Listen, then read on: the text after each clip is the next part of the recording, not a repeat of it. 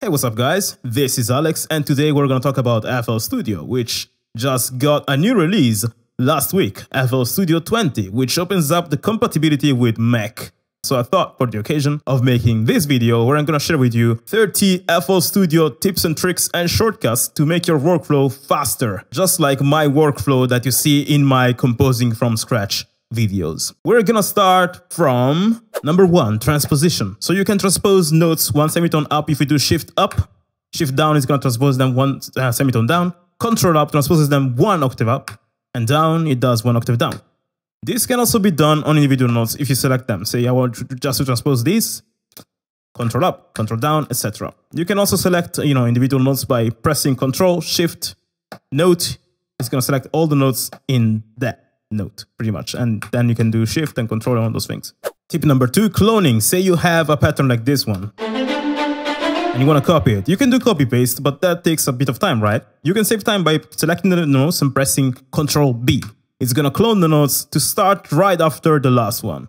Now if you want to clone this pattern but you wanted to clone it and start at beat 9, then you select Control left click on this bar, select until beat 9, press Control B, and it's gonna clone it after the bar you selected. So if you do this, and this saves you time, you can also do this on patterns. Tip number 3, another type of cloning, is if you select a note and you press shift and then drag it, it's gonna clone the note and let you drag it. This also applies to patterns again, so if I do this here, whoop, it does it. It also does it on samples. So you can do this and you can clone them, and that saves you time. Again, shift, click, drag.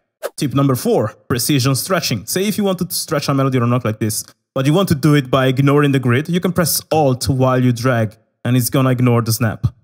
This is useful if you want to write music in a way that is humanized and it doesn't align perfectly to the grid, and you see me doing all the time in my videos. Tip number 5, fast selection. If you want to select things quickly, press Control and drag your mouse with the left click. It's gonna select the notes, and you can also do it in the playlist. But if you want to select multiple notes which are apart from each other, you can press Control Shift and drag your mouse, and it's gonna sum all the different selections that you do. You can also cancel selections.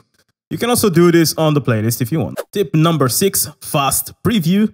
You can click Alt plus right click to have a preview of a range of notes. Very useful if you need to check out your chords. You can also do it on patterns. So if I want to check out the pattern here, I can press Alt right click. Very useful. Tip number 7, edit events in piano roll. Say you have a MIDI chord like this one, and you want it to swell a bit more. What you need to do is to draw an automation curve for the mod wheel. So what you do is you open your MIDI channel. This is BRSO articulated, by the way. You go on the control you want to draw the automation curve for, right click, edit events in piano roll, and then you can edit your events right in the piano roll so you can see them.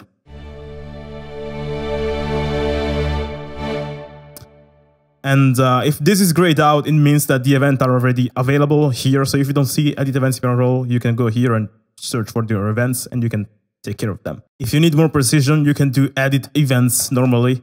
This doesn't give you the view of what is happening, but you have more freedom. You can copy paste and all those things. Tip number 8, level scaling. Say for example, you have like a pattern like this one, and you want to increase the volume, like the velocities of all the percussion, but you want to keep the ratio the same. What you can do is select the notes, Alt and scroll up, it's going to increase all the velocities, or scroll down, it's going to decrease them. But say for example you want more precision, you can use level scaling. So you select the note, you press Alt X, and it's going to open this dialog where you can tweak these parameters to get a different result and get a different effect and impact in your velocities. You can also use the level scaling tool, for example, on your MIDI control command. So if for example you drew the MIDI automation like I showed you before, and you just want to make this automation a bit less powerful, you can press select this. If you're in the MIDI, like the edit events pattern here, you can select this, press Alt X, and it's gonna affect the MIDI control command instead of the velocities. So yeah, you can also do it on MIDI control commands. If you want to do it on velocities, you go here, go back to velocities, Alt X, and that's how it's done. Tip number 9, velocity humanization. Say for example you have a pattern like this one where all the velocities are the same. and you want to change that, what you need to do is select the notes you want to alter, or if you want to act on the whole pattern, you just don't select anything, and you press Alt-E, and it's going to open a dialog which is going to do things. So what you have to do is this dialog is going to have all these different tabs activated. You need to deactivate them all except for the levels one. You need to activate work on existing score, and then after you did that, you tweak this, and this is gonna change the velocities. It's gonna randomize the velocities by this margin. And you also want to activate bipolar, so it's gonna randomize them both up and down. So I'm gonna show you what happens when I put work on existing score. If you check the velocities, you see they're changing. You can also press this to change the randomization a bit more. So you can do that if you want to randomize the velocities. Again, to do that, you press Alt-E. Tip number 10, randomize rhythm. So the thing we just did with velocities can be done with rhythm as well. Say, for example, you have a pattern like this one.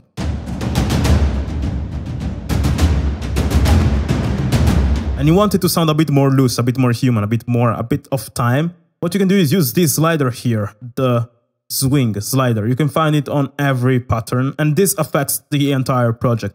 Basically, the more you increase this, the more loose is going to be the way FL Studio reads this project. So some notes are going to be a bit shifted before, a bit shifted after. It's going to be a bit of a, it's going to have that randomic sort of essence to it. Very subtle.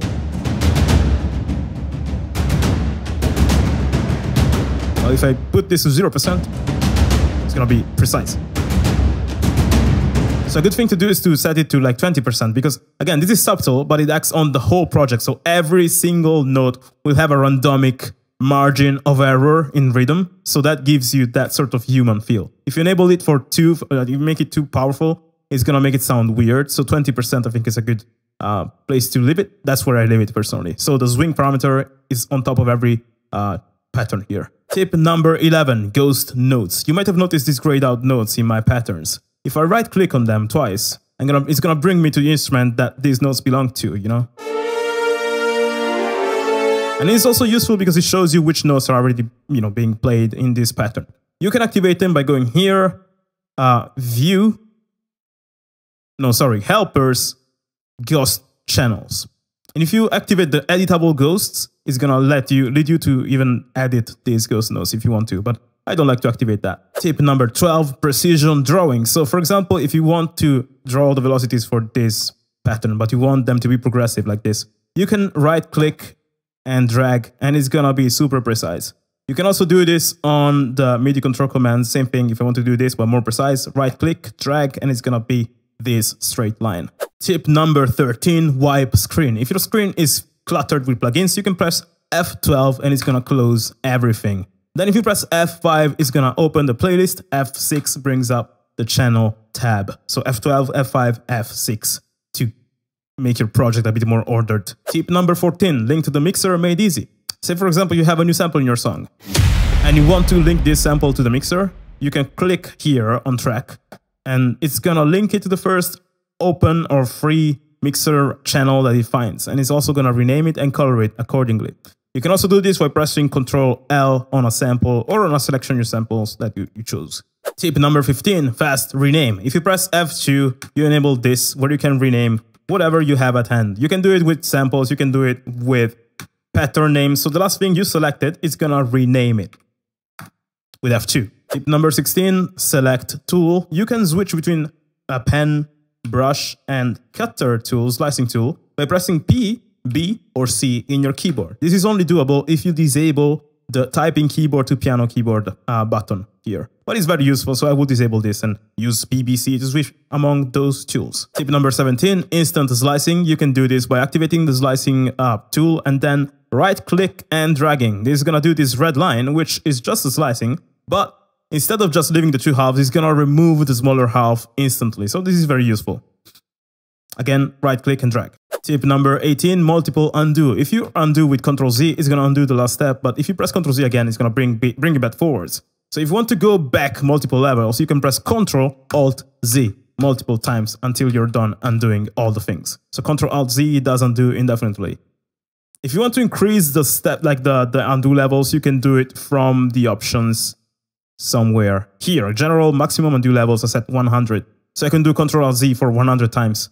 And you can increase this or decrease this, you choose. Tip number 19, zooming out. If you have a pattern and you want to see the whole notes, press Ctrl, right click on an empty spot, and it's gonna zoom on the whole thing. If you press Ctrl, scroll up, it's gonna zoom in. Scroll down while holding Ctrl, zooms out. Tip number 20, consolidating. Say if you have a pattern like this one, which consumes a lot of CPU. One cool thing you can do is to freeze this, and now you can do it on the spot by right-clicking on the, the track where the pattern is. Click on Consolidate this track from track Start. You set your settings and you press Start. This will consolidate the pattern and it will put an audio version of it right below it while muting the MIDI version. And you can toggle, you can go back to the MIDI version anytime. So this is a brand new way of freezing. Very useful if you want to save your RAM. Tip number 21, grouping tracks. Say you have two tracks like this ones in the playlist and you want to group them. You can right click on one, do group with above track, and now they are linked. This will also enable multiple functions like this one. This is a new one, which allows you to pretty much stretch them all together or split them. There's also other things you can do with grouped tracks. Tip number 22 is something you can do with the track groups. So muting or soloing. If you press Alt and right click on any track of any group, it's gonna isolate that entire group. On the contrary, if you press Alt and left click, it's gonna either activate or deactivate the entire group. This is very useful if you just want, for example, to hear the brass and the strings in your song. You do this. Forgive my CPU. But yeah, it gives you, like, having group tracks like this gives you freedom to isolate them or mute them at will. Another thing you can do to group your patterns is to select them and press Shift G. This will group them in such a way that if you delete one, you're going to delete them all. If you select one, you're going to select them all. And if you move one, we're going to move them all. So you can do this. You can also do it on patterns that belong to different groups. For example, I can do this, Shift G, and I'm going to link this too. If you want to ungroup, you select and you press Alt G. This is also done in the patterns with the notes. Say, for example, I want to group all the D notes. I go here, Control, Shift, left click on D5, D4, D6, and all the Ds, and I press Shift G. Now all the D notes are linked. If I move them, they're going to move like that. If I transition them, transpose them, they're going to all transpose. And if I want to unlink them, again, Alt G. Tip number 23, using markers. You might have seen in my songs these guys here. This, I use them to understand, like to delimit each part, and it's also useful if you want to skip from part to part. You just have to left click on a marker. The way you set this up is you press Alt T, you give your marker a name. I'm going to call this banana. And FL Studio is going to put the marker at the beginning, and then you can take it and drag it wherever you want to put it. Now with FL Studio 20, you can also, I think, assign a different time signature to each marker by doing add time signature. You choose which one you can do. And yeah, so markers now are more useful than ever thanks to FL Studio 20. And you can activate them by pressing Alt T. Tip 24, coloring. You can color your notes, like for example, as I did here in this pattern.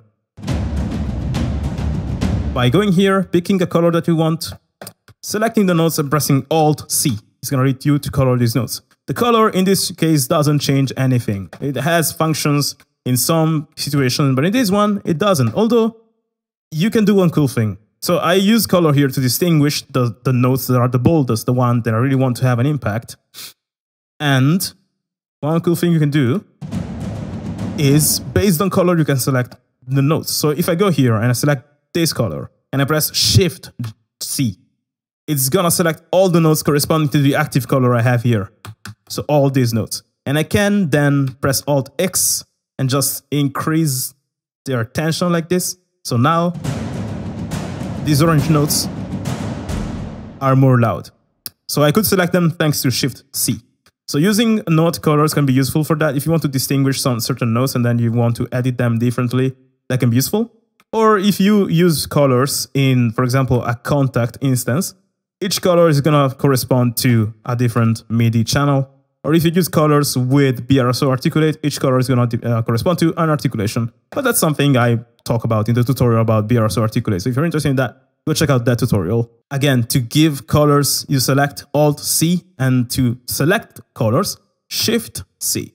Tip number 25, soloing in the mixer. So if you have something like this, but you just want to concentrate on a single instrument family, you press Alt S on the mixer group of that family. It's going to isolate that group along with all its children. You can also do it on a particular instrument, Alt S, isolating the violas. So press it again, it's gonna bring it back to the whole thing. It's very useful if you want to focus on a single instrument family or instrument group. Alt S. Tip number 26, chopping notes.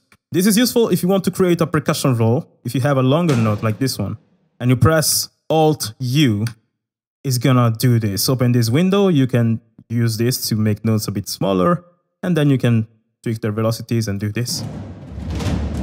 So you have a percussion roll done very easily with Alt U. Tip number 27, quantization. So quantization is useful if you have notes which are a bit loose like this and you want to align them perfectly to the grid. What you do is you select the notes, you press Ctrl Q, and it's gonna align them depending on what the grid is. Now these are actually triplets. So if I want to quantize them perfectly to how they are supposed to be, I'm gonna go here, change the grid to triplets, 1/3 beats, Ctrl Q, and it's gonna quantize them depending on the grid. You can also quantize more advancedly, in a more advanced way, if you press Alt Q, so you have more parameters, stuff like that. But I use usually Ctrl Q, and I change my grid depending on how I want this rhythm to be quantized. Tip number 28, fast saving. If you want to save your project fast, you can press Ctrl S, it's gonna save it. If you press Ctrl N, it's gonna save a new version, so that leaves the old version in your hard drive safe to be recovered. Ctrl S or Ctrl N. Tip number 29, purging. If you have loads of audio clips that you're not using in your track anymore, you have loads of channels that you're not using that are there occupying your RAM, one thing you can do is to go on Tools, Macros, and either do purge unused audio clips, which is gonna delete all the audio clips which are not being used, or you can click select unused channel. This is gonna take a moment to select all the channels that you're not using in your track, you know, these green ones. And if I press and I delete, it's going to remove all of them. Now, this selects the ones with empty, like that have no notes into them. But in this case, you see my contact instances are being selected as well. But I'm using these contact instances with the MIDI outs.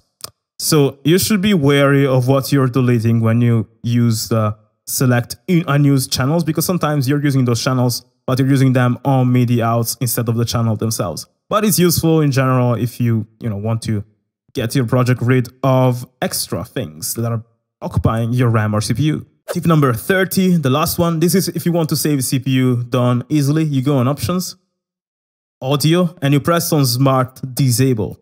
What it's gonna do is whenever a plugin stays idle for like 5 seconds in your song, it's gonna disable it, so it saves a bit of that CPU because it's not processing that plugin at all. And as soon as that plugin gets a new note or new signal, it's gonna enable it instantly, so it acts. So this makes it so that, plugins don't stand idle in the background, consuming energy for no reason, consuming CPU for no reason.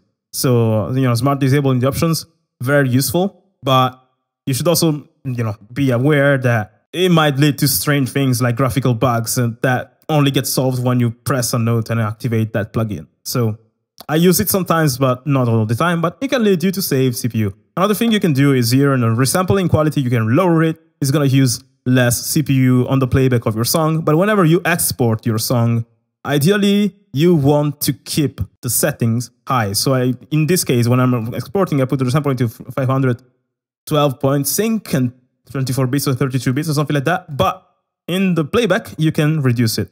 It's going to sound a bit worse, but it's going to use less of your CPU. So those are the 30 tips on FL Studio 20. I hope they were useful to you. Some are about speeding your workflow. Others were more about optimizing your project and your CPU usage. And if you have more new tips that you want to share, if it's something I forgot to say, please add it on the comments of this video, and please share this video with any FL Studio producer who might earn value out of it. So that is all for this video. Again, FL Studio 20 just got released a couple weeks ago. If you want to get it on Mac, you can do it now.